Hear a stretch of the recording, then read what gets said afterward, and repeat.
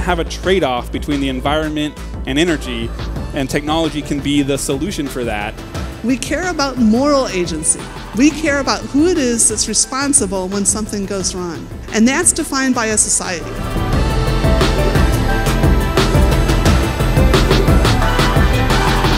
Deep tech is difficult, and entrepreneurship is hard. And I admire the fact that Hello Tomorrow has been able to create a community around this, so that at least if we're going to go after the hard stuff, let's go after it together.